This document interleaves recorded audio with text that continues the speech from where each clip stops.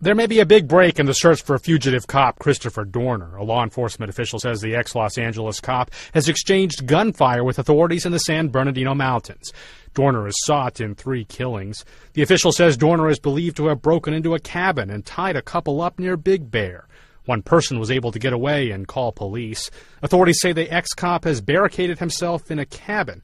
There's also reports that 2 officers have been hurt in a gunfight with Dorner.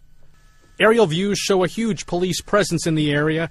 The area is in the Big Bear region where authorities have been searching for Dorner. His pickup truck was found there Thursday. Lee Powell, The Associated Press.